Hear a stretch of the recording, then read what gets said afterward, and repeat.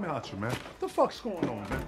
Ever since I met you, man, you've been giving me the run around with everything, man. What do you mean? I feel like you're fucking with my emotions. You're just playing with me at some point. This hasn't been straight since I came here. You understand? Why are you saying that? Because I brought the Opal. It's just one thing. You know, I come back over here, I brought it back. Howard, I brought it back. I didn't have to bring it back. You understand? You know, I show up at the auction. You had somebody bid against me, all these fucking games. Like, what the fuck are you doing, man? Like, you don't know. You don't think I know this? You don't think I know none of this?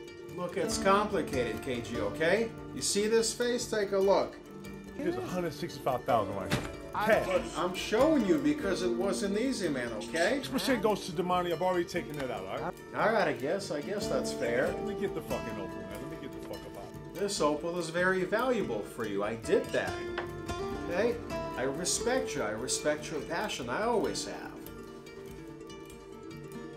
I thought you was a fan, too. I'm a fucking huge fan. What'd you pay for this? Real shit. What'd you pay for this right here? Look, that's not a fair question, Kevin, okay? We're talking about months and months of fucking my time. I'm gonna take the money back when I did the deal now. I'm just saying, straight up, me and you, mano a mano. How much you pay for this? Fucking what I paid, I'm telling you, that's a, if I answer that question, it's very misleading. Why? I paid 100 grand, okay? So you doubled your money. I'm the joke here. I got fucked. $1 million is what I was supposed to get, okay? I get what? I made 65 G's? You gave some niggas from Ethiopia 100 grand for something you thought was worth $1 million.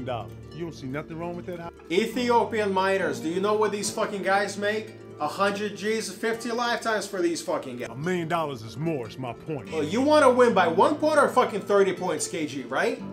I see you out there where the stadium's all fucking booing you. You're 30 up and you're still going full tilt. Let's see what does Vegas got you guys at tonight, huh? Take a look, let's see.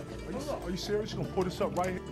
Look at this shit. The Sixers are supposed to win the game tonight, they think. I don't keep track of none of that shit. They think on game 7 you're not gonna get fucking 18 points. They don't think you're gonna get 8 rebounds. You guys don't know shit about it. What the fuck do these guys do, huh? Doesn't it make you want to fucking kill them? Doesn't it make you want to say fuck you for doubting me? Doesn't it make you want to fucking step on Elton Brand's fucking neck? Come on, KG. This is no different than that. This is me, alright? I'm not a fucking athlete. This is my fucking way.